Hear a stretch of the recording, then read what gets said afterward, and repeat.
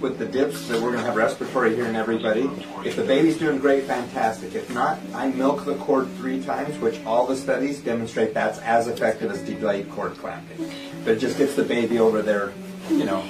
And again, my whole goal is to get baby back to you as quick as possible. But again, highest priority's got to be that the baby's breathing well and doing well, okay? She's going to come out vigorous and squalling though. We're going to hope for that, okay? Let's try it. Let's see. Ready?